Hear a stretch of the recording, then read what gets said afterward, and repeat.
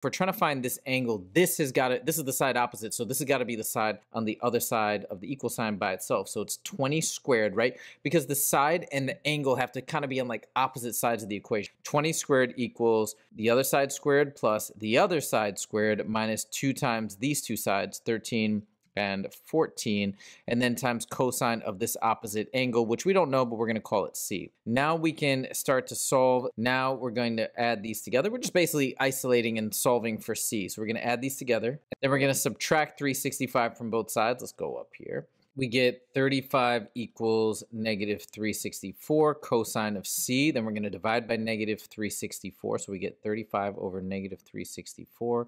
And then last step, we have to get rid of the cosines. We have to take arc cosine of both sides. Let's plug that into Desmos now. And we get 95.5 degrees for the angle. So the answer is 95.5 degrees. Boom, done.